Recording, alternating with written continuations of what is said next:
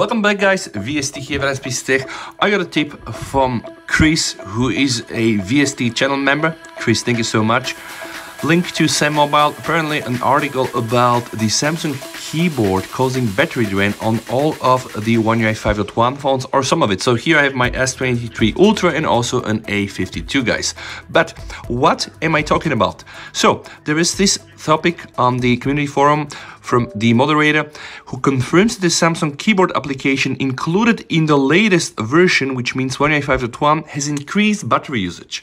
And now that's the interesting part guys. The reason is due to some additional qualifying process, which don't ask me what it is, but okay, it is related to stickers and emoji. To fix this, of course, they just updated the qualifying process.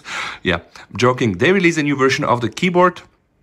It was released on the 2nd of March, so I just think guys that you already should have it, but in my case I never auto-update apps because of course that's the bread and butter for me. I make videos about Samsung apps and of course all other apps and things and phones and headphones, so if you want to check my channel guys, yeah, please feel free to do so and maybe you will qualify for a sub. Get the point? So the idea is you should get the latest version of the Samsung keyboard, which is 5, 6, 10, 31.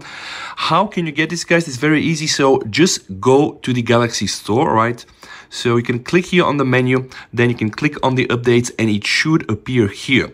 But in case it doesn't appear, I'm going to show you how you can check if you have already the latest version. So what we need to do guys, we need to go inside the settings. So just type apps there, click on apps guys, hit this looking glass and just search for keyboard. Now why we're doing this guys, because we want to get to the application info from the Samsung keyboard, scroll down and indeed confirm that we have the version 5, 6, 10, 31 and this version already has fixed this issue. I'm gonna check this now also on my kid's phone, A52 running also One UI 5.1. so I'm gonna do the exact same process guys. I'm gonna run the applications, I'm gonna go here to apps, I'm gonna click and search for keyboard.